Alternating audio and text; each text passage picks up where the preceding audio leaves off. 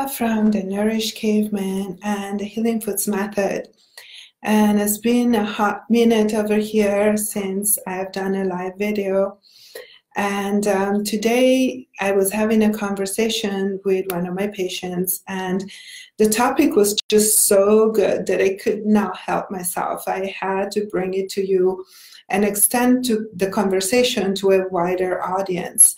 The reason is that this topic is really one that I've keep hearing. It keeps coming to me from any directions, pretty much from social media, from emails, from blog posts, and from a lot of my own patients, is that people that have been doing a ketogenic diet and instead of losing weight, they start gaining weight. Or the opposite, they lost some weight at the beginning, they did good for a minute, and then they start gaining weight, or they had a stall, and then they just keep gaining weight on keto. So I don't know if this applies to any of you watching right now. And if it does, please wave to me, let me know you're there, and let me know that this is a topic that hey there. This is something that actually applies to you and a topic that will be interesting. I am going to approach this topic today from a nutritional point of view. So we are going to talk real reasons. We're not going to talk superficial, kind of like, I call it almost woo-woo, like, you know, really irrelevant reasons like my macros are not exactly perfect, or I'm eating a little too much protein, or I'm eating a little too much fat. There is so much talk of that in the keto community. I address this often in what I share with you because I think that that is not where the value is, people. Like, you are focusing your energy in the wrong direction if you're starting to think only macros when keto is not working for you. And it's not about how much you exercise, it's not about exactly how much protein, grams of protein or grams of fat you are eating. There is something else. So the topic of my little talk with you today is about stressors. And stressors is one of my favorite topics because it's very, very important in the picture of our health and ultimately the weight loss that we want, as weight loss is just pretty much a symptom of something not functioning quite right in your body and you not being healthy. Because, hi Tasha, thanks for watching. So if you were healthy, you would not be overweight, because ideally we would be in a healthy way. Hey Pam, thanks for watching. So let's go back to our topic. Why do we gain weight on keto? And like my patient say to me today, she's like, I can just gain weight by breathing. I don't even need to eat. And that was a very good point. And I will explain to you how it's actually true that you can be gaining weight by just breathing air, not even drinking water, not even eating any food, but from one day to the other, like you have put on 1, 2, 3 pounds. And that's just by doing nothing, even fasting sometimes. So we're going back to the concept of stressors and what they do to our body. So let's think about something like that is commonly considered a perfect keto food, like brie cheese. A good, really yummy 80%, 70% fat brie cheese. So what are the macros of this food? It's about 70% fat. There is going to be like 20%, 25% protein, and maybe 5 to 10% carbs at the max. So does that make it a perfect keto food or not? The macros are absolutely perfect. So one of the things I do in my practice, I measure blood sugars because they tell us a lot about what's going on in your body. And imagine you have this little piece of perfect keto food, brie cheese, and after you eat it, you measure your blood sugar, which should be nice and stable on keto, and like ideally in your 70s or 80s, that those are good keto ratios. And then all of a sudden, after your keto brie cheese, your blood sugar goes up to 100, 110, 120.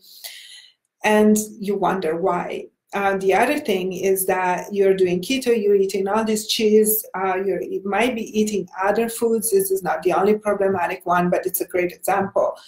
And so the weight is not moving, and you're doing everything you can. You're exercising like crazy. You're basically going a lot under your calories. You are having trouble with ketones as well sometimes. So you're not eating any carbs at all, but your ketones are low. And then you're not losing weight. So what happens if you eat this perfect keto food, riches? What happens is that this food is a stressor. So most likely you have a sensitivity to this food, which could be a sensitivity to lactose, a sensitivity to casein, or a sensitivity to the mold that is on the crust. Most foods are, all foods are fermented foods. All cheeses are fermented, and a lot of the dairy we use is fermented. So if you have any sort of like bacterial sensitivity or sensitivity to mold or even yeast, you could have a sensitivity to this kind of foods. So what happens when you heat it is that it causes a reaction, and the reaction in your body causes inflammation. So now let me just specify that the reaction is not a histamine-driven allergic reaction, but it is a non-allergic sensitivity reaction that shows itself in increasing inflammation in the body. So, but let's look at this a little bit better so that you can understand this kind of cascade of, it's like a domino effect, a chain reaction of what's happening inside your body. And it's part of like doing a successful ketosis, achieving keto adaptation successfully. So when you eat something you're sensitive to, it acts as a stressor, right? So inflammation goes up, but what else goes up? Your cortisol. And what does happen when your cortisol goes up? Your glucose goes up, because your cortisol is like a stress response. So it's a fight or flight response. And when your body hears fight or flight, it wants to run, right? We're running from that tiger. And in order to run from the tiger, we need what? A lot of energy. And so we need sugar. So your body will break down the sugar from either your liver, from your muscle that store glycogen, and puts it back into circulation so that you're ready to save your life and run away screaming. But in reality, there is nothing to run from. It's just a stress response. So you introduce a stressor into your body, and that is eliciting a cortisol response. And this response has a whole cascade. It's a hormonal cascade. It's like the famous domino effect. And when you raise sugar, glucose in your body, guess what? What else that also comes up? You guys should know this, keto people, your insulin. And, and then insulin has its own cascade. So not to make this too technical or complicated, but that food acts as a stressor on your body. And when you are stressed out, stressors can come from many different ways. And another way is psychological stress, emotional stress, but the physical stressors are what really, hey Lazzarino, thanks for watching. It's what really, really gets us, because toxins are stressors. And that food is now acting like a toxin. But another large amount of things that we need to think about and pay attention to is what other stressors are we introducing in our body, and what level of stressor is already in our body. So that means what level of toxicity. To kind of give you a clue here and really cut to the chase is the more toxic you are, the less tolerance you will have for both foods and environmental toxins, the harder it's going to be for you to lose weight. Because that tolerance is so small that when you introduce another stressor, it's like pushing that button, starting the hormonal cascade, starting the domino effect. And then I was using this example today. Right now it's fall, and it's really beautiful outside. Like Alicia in California, Northern California, has been really beautiful. But what's happening is that there is humidity in the air, and the leaves that are falling are starting to decompose on the ground and cause molds. And then there is rain that comes, and then all the mushrooms come up, and guess what? That's fungus. So for people like me who've been intoxicated with mold before, I had a really bad black mold infestation in my old place. And now I'm forever sensitive to mold. So if I walk into the forest and I step into these dry leaves and all these spores and fungus and mold gets up in the air and I breathe it, then it's a stress response, and I haven't even done anything but breathe some fresh air. And what happens when you do that is that your inflammation goes up, cortisol goes up, we start retaining water, and we start, get out of ketosis a lot of times.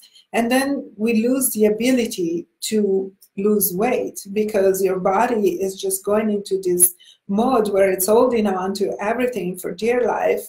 It's not able to let go of either fat or water because it's toxic, and is afraid that you're going to pretty much drop dead in a second if it's going to let go of all this toxic load that it's holding on to. So I hope this gives you a bit of a better understanding of how does our body work on the inside. So sometimes keto or not keto, you're not going to be able to lose weight and get the results you want until you get rid of the root causes. And 9 out of 10, the root cause is toxins. It's toxicity. It's something that's just lurking in the shadows there. And, it's what makes you sick. Took some notes here to make sure that I covered this topic all the way. I think I talked about everything. I just want to mention again water retention and the connection to cortisol. I see that in a lot of my patients. And sometimes when you look at yourself and you're like, oh my goodness, I'm bloated, but with water, I feel like I'm retaining so much water. And there could be a very real connection to stressors right there, because as you are stressed and your cortisol is up, you tend to retain more water. So if you want to lose weight, if you want to be successful with keto, it's not just about macros. It's about really taking care of your body and getting rid of those toxins. And this is one of my very favorite topics. It's also one of the reasons why I'm so successful in the work that I do with my patients. And that's why they're watching here. They are the ones that pop up the first as I do these videos and chime in. So if you have any questions at all for me, please you feel free to post them here. Otherwise, you can post questions after this video is published, and that will be for Facebook, not for Instagram. I'm doing both at the same time, as Instagram doesn't let me save the video. But it was good to be back here and having a conversation with you guys. Thank you so much for following. If you do not follow my YouTube channel, this is where all those videos end up. And you can watch later on my YouTube channel, The Nourished Caveman, or Viveka Menegat's. That's me. And what else? Facebook, the blog, The Nourished Caveman. There are a lot of good pieces of information there. And I'm getting a question here. Sinus inflammation and intestinal inflammation can be linked. Absolutely, yes.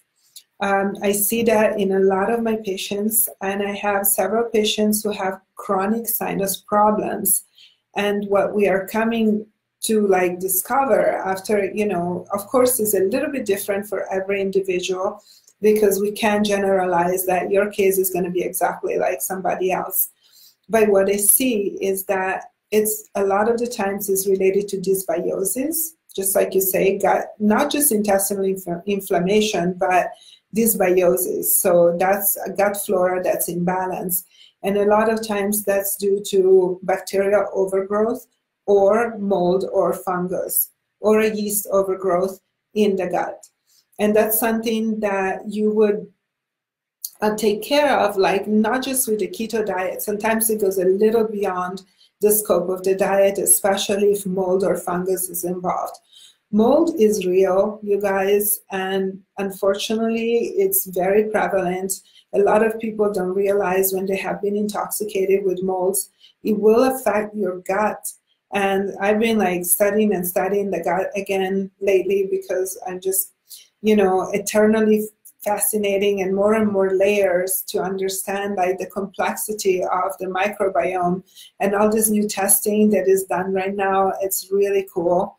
There is like new tests coming out that work with the DNA of the bacteria or the DNA of the fungus instead of testing for direct like parasites, fungus, or mold. They look for the DNA. So the new gut testing is really awesome, and it will tell you a lot. I started doing that with my patients, and the results definitely show because we can get a deeper understanding on how to rebalance the microbiome and what it takes to actually heal it. We do live in a toxic world, unfortunately, and especially situations like now in California with the fires. Think about all the stuff that burned that now is like floating in the air in those big clouds of toxic smoke. Even the old nuclear plant site burned, and I don't even want to think about what went up in flames there. So the importance of detoxing is real. Well, I wish you all a wonderful week. Happy Monday. And I'm here if you have any questions. And balancing the biome, celestial roots. Thank you. I don't even know your name. Can you tell me your name? Because I always see this follower on Instagram and I don't know her name. At least I can say hi by name. And yes, so thank you so much for following me and watching. And I will see you soon here on the Kylie. Hi, I love your posts. I'll see you here on the Nourish Caveman. Bye.